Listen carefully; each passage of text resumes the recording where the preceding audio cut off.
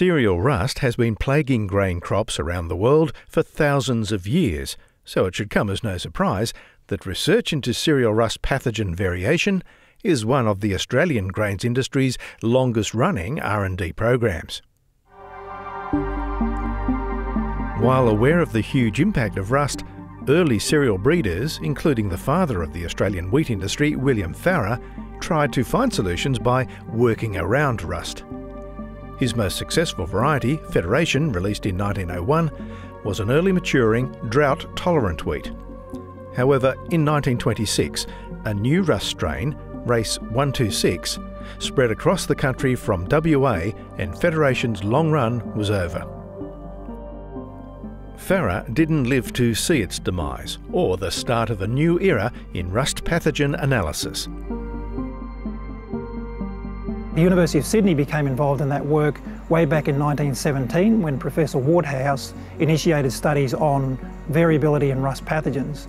And that work on variability in rust pathogens has continued continually every year since 1920.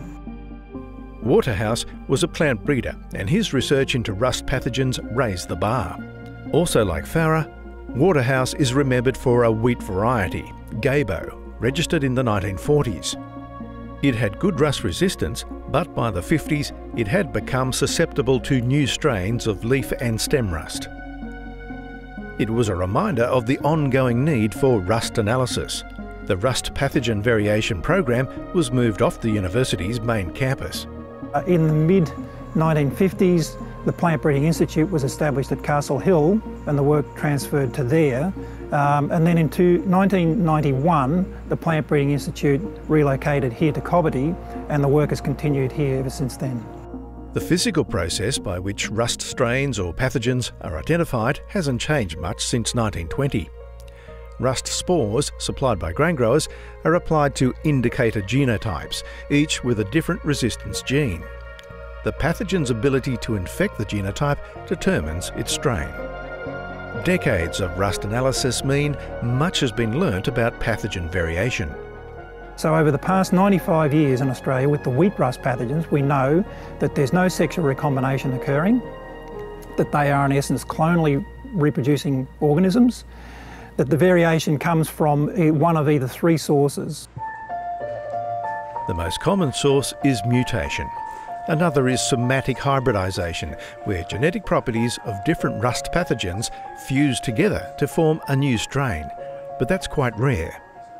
The most dangerous source is exotic incursion.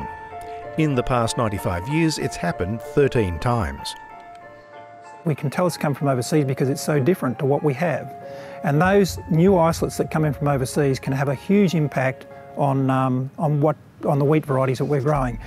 I think many viewers would remember the situation in the early 2000s when we had a new incursion of stripe rust that we call the WA pathotype. That affected many different wheat varieties, and we believe that most probably came from North America.